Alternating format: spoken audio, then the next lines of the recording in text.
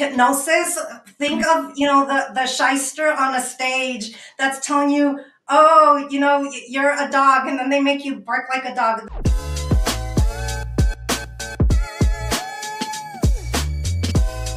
Hey guys, welcome to ASCC. Today, we are so pumped to welcome the unstoppable Blanca Luna Answorth. She's the powerhouse behind the Your Health is Your Wealth YouTube channel. So let's buckle up as we explore Blanca's incredible journey from culinary maven to financial whiz to health revolution igniter. Guys, welcome, Blanca. Welcome today. Thank you. You look beautiful. Thank you, Bettina, and thank you for having me as your guest today. I'm really happy to be here. I'm happy you're here. You know, I love visiting with my friends. It makes it so much more fun. And the fact that you're one of my ultra friends makes it even more special. Let me ask you, where in the world is Blanca today? Blanca is actually in her own home. She's not traveling abroad. I know I do post that I travel a lot. I'm actually where I record my own podcast. So it's my office, and that's where I am today, sitting with you. Sitting with me. I love that. So tell me how you went from culinary to finance and to health. Like, how did that journey, tell us all about your journey. Sure. So I've always been passionate about health and wellness, as well as cooking and the culinary arts. I, in a different version of my life, did co-own a restaurant, and I also founded an artisan food line that was very complementary to the restaurant. I used to vend at farmers markets, and the product was also in local grocery stores. And the whole concept was about making, for the artisan food line, was making food that was readily accessible, already made, convenient, if you will, that was fresh. It wasn't processed. And with that, I was part of the farm to table movement. As I was part of farmers markets, that really was the concept of just eating locally, eating fresh, really being aware of what you put into your body. And for me, that was also very complimentary because I am a very avid runner. I love the great outdoors. I love being just physically active. So for me, what I put into my body was important because I was starting to race marathons at the time, and my performance really mattered. So I just became very in tune with my diet, what I put into my body, my physical activity. And I'm always on a journey to learn because I know I can always improve on what I'm doing. So that's how I started in the culinary arts and in the restaurant industry. When was that? That was in 2006 is when the restaurant was started. It was called Good Karma Restaurant in Park City, Utah. And that has ceased to exist. The artisan food line I founded was called Instant Karma. So it was a play on the restaurant. We had good karma and we had instant karma. That's fun. And that also works. It's like what you put into your body, it does come back to you. That's karma in itself. You started running. When did you start running your marathons? So marathoning, I started about 2 decades ago. I've been running since I was in high school. I was on the track team, and I wasn't very good at it, but I picked up the love of running, and it's something that sustained me through college. And then little by little, I started doing little races, like a 5K here, a 10K there. And then, eventually it grew into marathons. My first marathon was after I had birthed my second child. I just started setting fitness goals for myself. And, that was something so elusive to me, running a marathon. So I ran my first marathon well over 2 decades ago. So what is a marathon exactly? Tell me. So a marathon the length is 26.2 miles. So it's a singular event. And there's many runners of all sorts of levels and running abilities. And it's just, I consider it self-improvement, the challenges you go through, the training, the doing something hard, the consistency, the persistence. I love it because I think it's such a metaphor for so many things in life. Setting the goal, Right. doing the training, putting the rest in, and then showing up to the event and having fun because you're ready. So I hear it hurts, like physically, it's painful. How do you get past that? I'm just curious now. Bettina, I love that question because it's not a simple answer. And I would say I've done several marathons, more than I can count on my two hands. And for me, every marathon has been different, and the pain associated with each individual marathon is different. And Yeah. I guess I could say every time I do a marathon, it's a different experience. And for example, I'll just refer to the last marathon I did, which was in Bordeaux, France, last September 2023. It was my bucket list marathon, and it's a I love that. and it's a costumed marathon. Every year they change the theme. I remember. Oh, yes, Yeah. yes. And I had this marathon as part of my bucket list for quite honestly over 15 years. And so how I got myself mentally ready for that marathon is I had a family tragedy. It spanned over several years. And when I went back to look at photos of myself, I saw that I was never smiling in any photos. I mean, again, this spanned over several years. I had just lost, vitality and zest for life. So at that point, my goal became to just find my smile again. And to me, that is why I set the goal of that marathon. And so for me, the pain that I was experiencing physically of training for the marathon was so much less than the emotional and psychological pain I was experiencing from our family loss, our tragedy. My 13-year-old stepson died in a very, very tragic way. And it was actually a very socially public death. It was in the news media. It actually still is for lots of collateral events that have taken place. But again, to address your question, and I know I'm being a little long winded. I love For it. me, For it was, being long winded, like go in all the. Thank you for being long winded. yeah, for me, it was a pain of my own choosing. I was choosing the pain of training for the marathon, of that physical hurt. And because I didn't have control over the emotional, psychological hurt of external events, I felt for me it was a way of reclaiming my life. It was a hurt of my own choosing. I've talked to so many other long distance runners. And again, it's not a universal truth for all runners, but many runners that do endurance sports, the more you talk to them on a personal level, you find out that they've had some sort of traumatic event or experience, and running really does become an outlet. Allows you to feel the feel. I will try to explain it a little deeper.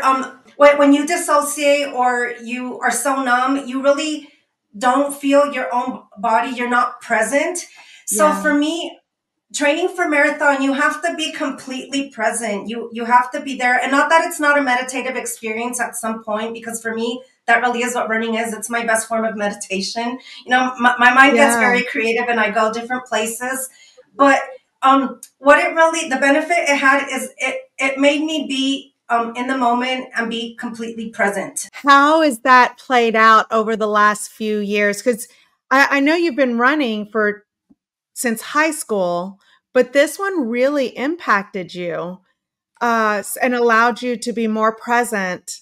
Absolutely, and I think every marathon helps make me feel present because it's a journey. It's not a singular event. The entire training to lead up to the event, but there's so much that goes into just prepping for it. So it gets you in a state to just be more present. So yes, it definitely helped. Just feel reconnected and and find my zest for life again. I found my smile, and that's really Yes. what I was after. And your I smile had is so lost my beautiful. smile. Yes. Thank you. And I've Thank seen you. it. And I can't, because I haven't known you that long, maybe a year, a touch over a year. And to think of Blanca as not having that beautiful smile as her constant accessory. I can't imagine. And to know how you have come through that, right? Probably allows you to really help other people on their journeys as well. Like so many people don't go through anything and they don't know how to help somebody overcome it. It's like my husband, I think he's a phenomenal soccer coach, skills coach. And they're like, oh, he's such a natural. No, he worked really hard at it. That's why he's so good at teaching it. But so many of the friends that we know that are just naturally gifted, God talented people, when we're like, they're like, you got to do a special skill that requires a physical, like jumping or running or something. They're like, just run, just go. Why can't you do that? Because it's just naturally to them. They didn't have to learn how to overcome something. And you, from listening to you, I have learned you have overcome so much. How do you use that overcoming experience to help others? That is such a great question, Bettina. And I love that you asked it because I did find myself very alone and lonely on my path to healing. It was not straightforward. I pretty much experimented with so many healing modalities to find what was going to work for me. And it was a lot of trial and error. And it's not like there's some guidebook out there that you check off, say, okay, did that one. Okay, that worked. Okay, did that one. That worked. Yeah. And so it wasn't a, a just progressive, a sequential healing process. There was some steps forward and some steps back. And with everything I tried, I really wanted to not have others struggle as much I did with even just the conversations about pain and loss and hurt, the seeking of mental health, which it's not as stigmatized as it used to be, but it's still very stigmatized. People don't like to talk about it because they internalize it that, oh, what will people think about me? Oh my gosh, what will they say? How will they look at me? There's still so much stigma around asking for help. Right. So how does somebody have that conversation? Like, so you're leading it. What are you finding is the common theme that really resonates with your followers that's growing fast? You've got a big following that's really grown fast. There's a need for this. My journey to start this YouTube channel had so many different paths that led me to where I finally landed. And at the time, before I even started the YouTube channel or even the idea of it, I was in the financial services industry, which you asked me about, how my journey led me to the culinary world, to then the financial service industry, Yes. to where I am now. So I was helping individuals with financial planning and specifically with life insurance so that they could protect their loved ones where they no longer there to take care of them themselves.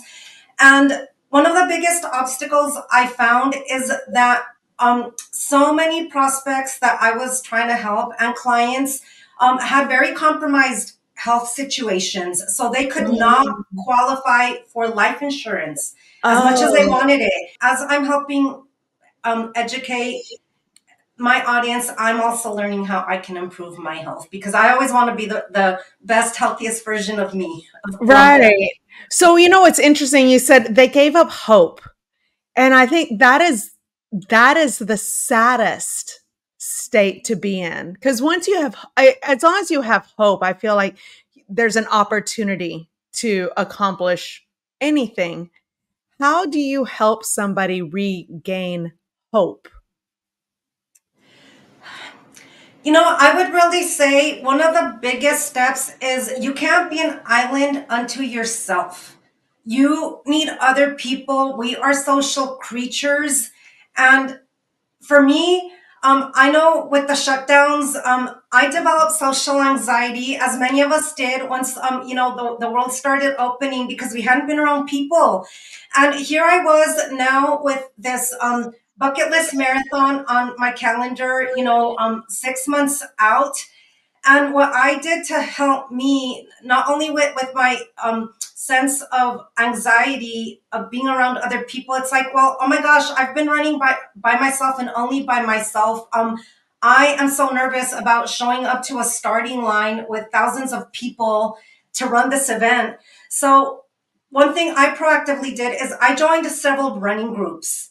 Mm. It helped me socialize with like-minded individuals that cared about their health and wellness, that were willing to get together with other individuals to work on it as a community and a tribe, and just probably also had several of the same anxieties I did. It's like, oh my gosh, I haven't been around people for 2 years. This is going to be kind of weird.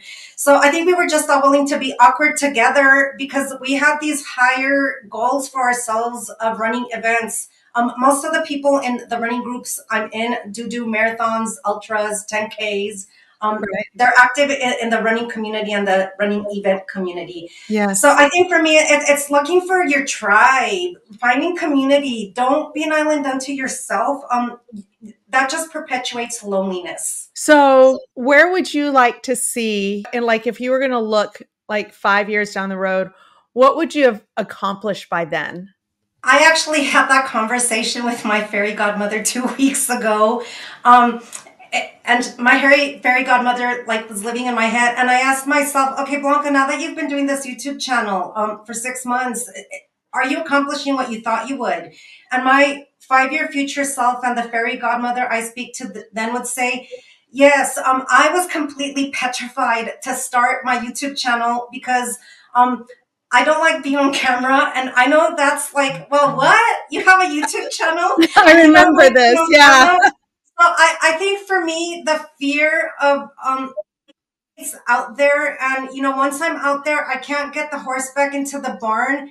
For me, that was a fear that um I still have, and I do it anyway. So my 5 year self would even say, okay, great, you overcame your own fear of doing something that is not in your comfort zone, and because you did that, people watched you, and that gave them permission to do things they're uncomfortable with, Wow. that they're afraid of, and they did it anyway. My fairy godmother is also going to tell me, hey, Blanca, that book that you were working on, that you got published, it helped a lot of people. So, it's awesome that you did that. So that is where my future self will be. I do have a book in the works. I connected with one of our mutual friends, an ultra member, Ashley Mansour, who is Mm. a book publisher as well as a mindset coach and a writing coach. And she is part of my journey. I am working on a book, which I can't talk about too much right now because it's still in the germination phase. And I'm going to Yay. honor that baby.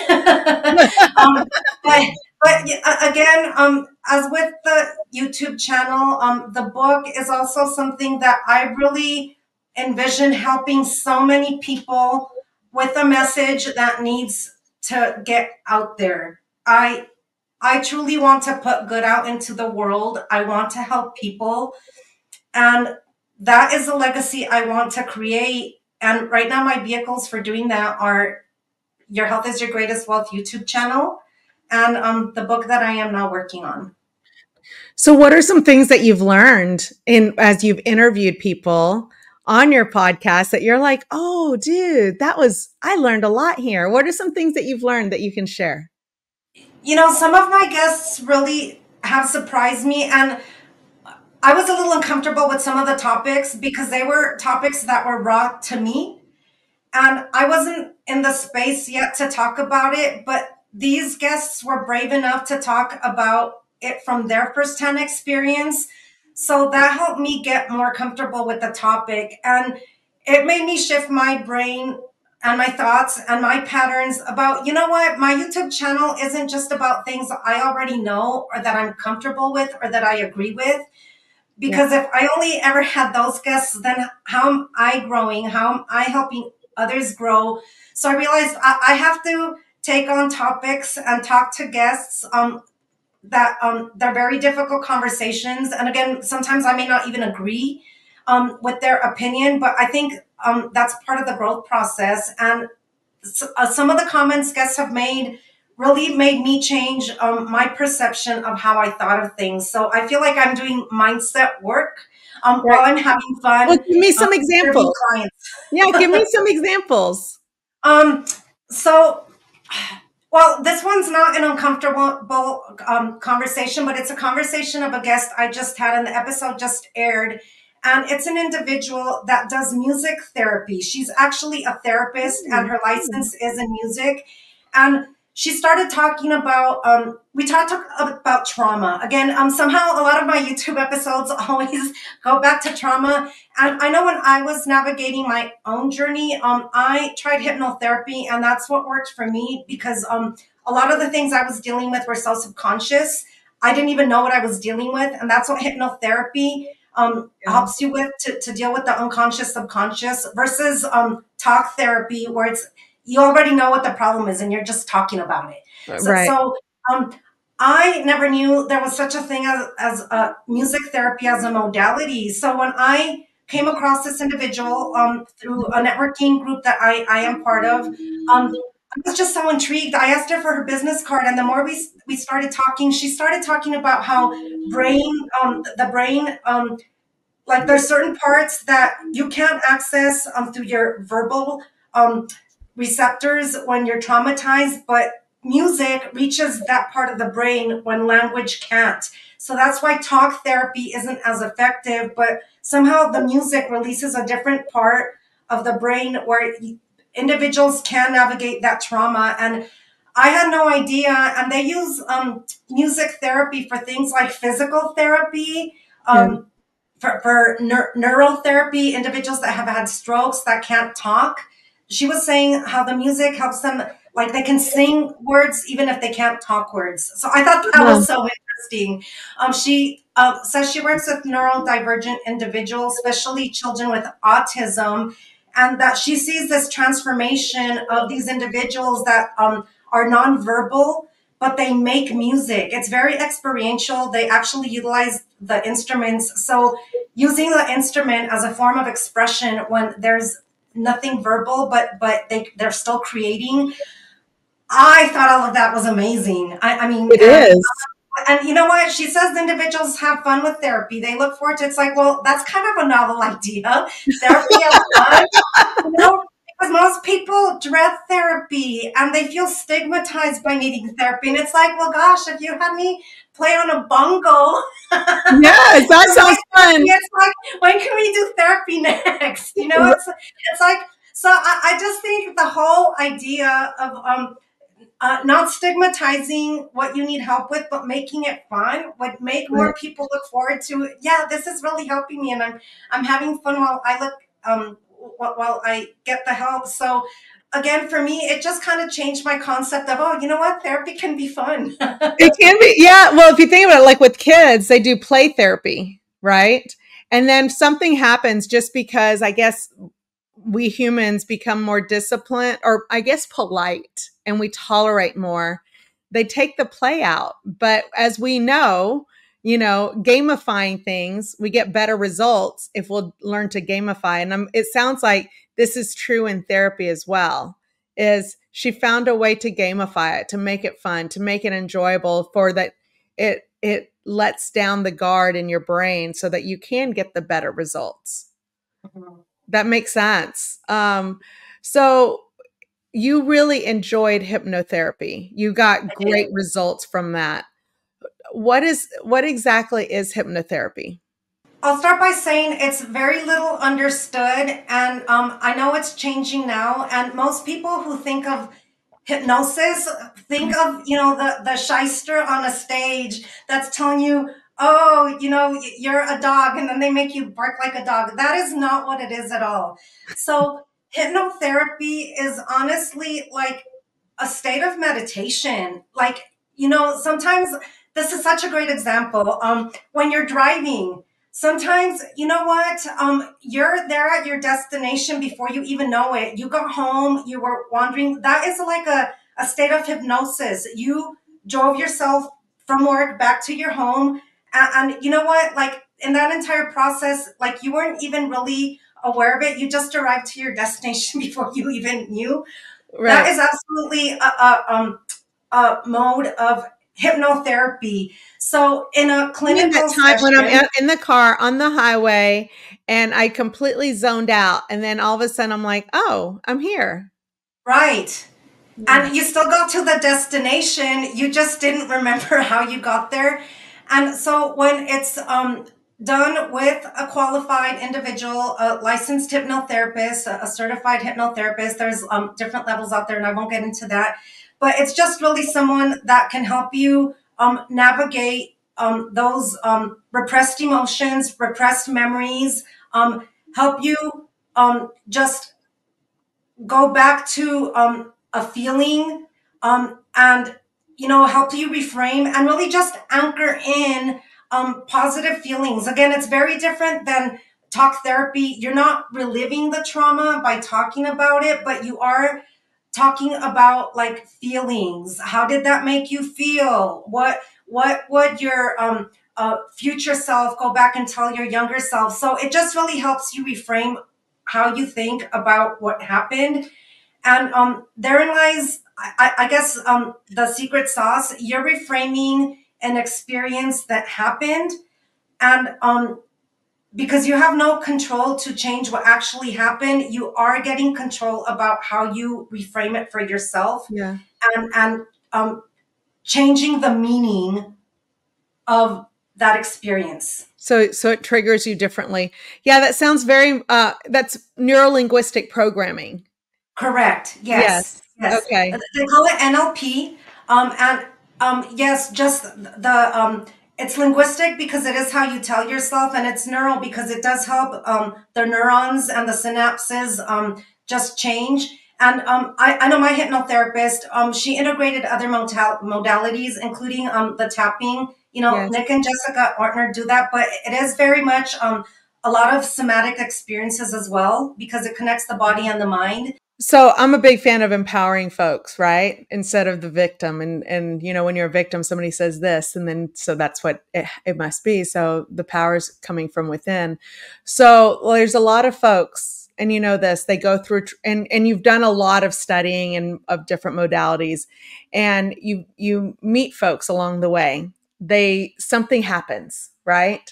And one of my new quotes, my quote of the week last week, right, was 10% is what happens, 90% is how you react.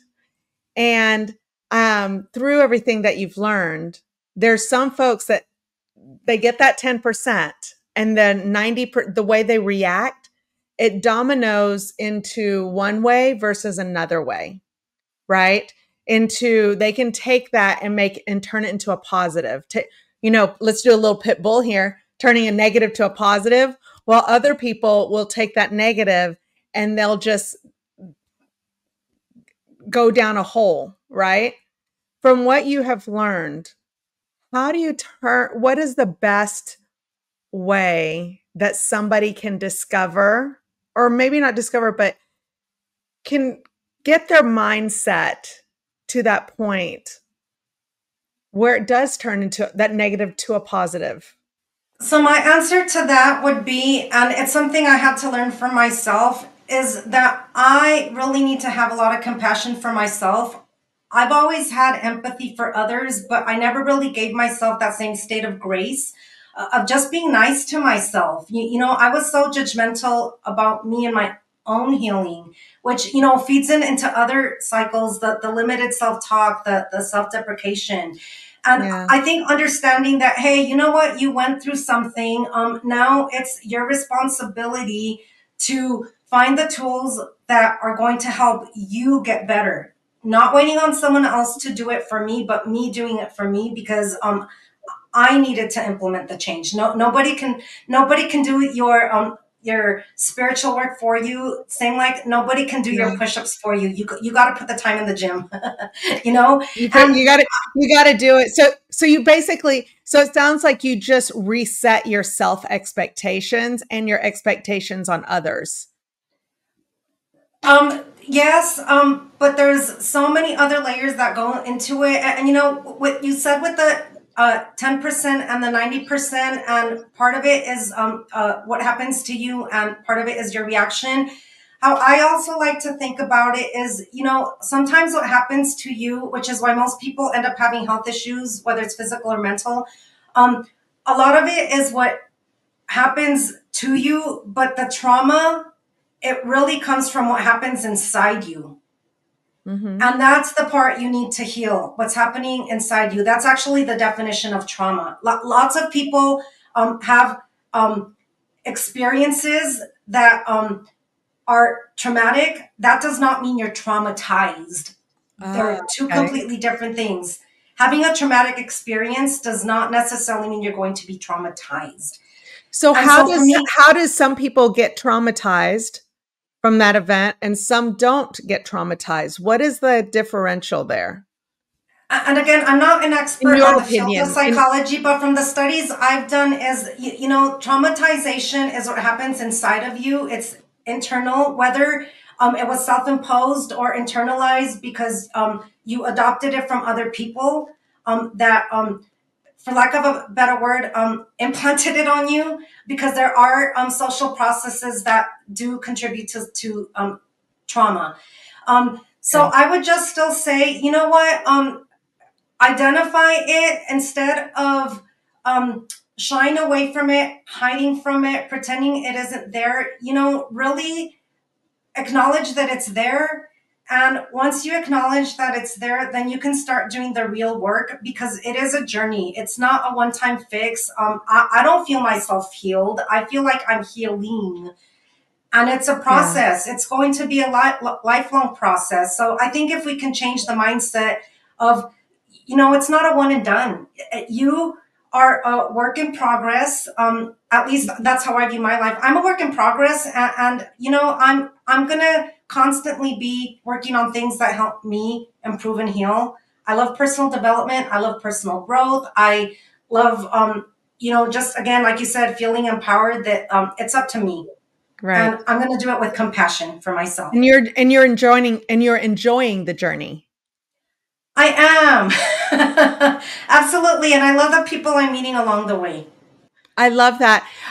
Just had a amazing conversation with a dear friend of mine named Chaston Miles. You will want to listen to that. He shares his journey, but also some amazing tips, amazing advice, just very nuts and bolts in it as well.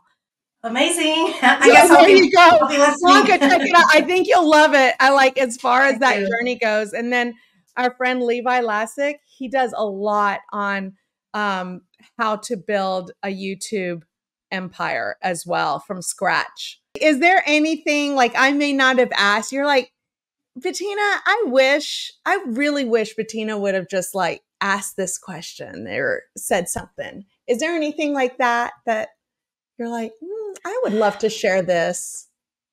You know, uh, yes, thank you. I would really say, find mentors, find coaches, find people that are already doing what you want to do.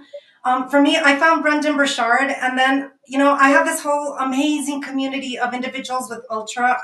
I'm also in other masterminds, but for me, that was such a game changer. And how I think of masterminds also shifted. I needed to up level my relationships, my friendships. I needed to be comfortable with asking for help so that I could learn. Because if I don't ask for that help, then I can't in turn around and help others. Yeah. That is such a good lesson for everybody and for me. So thank you for sharing that. That is so true. And I'll agree this journey that we've been on with Brendan has been instrumental. So I Thank you. appreciate you. All right. I'll see Thank you, you. Bettina.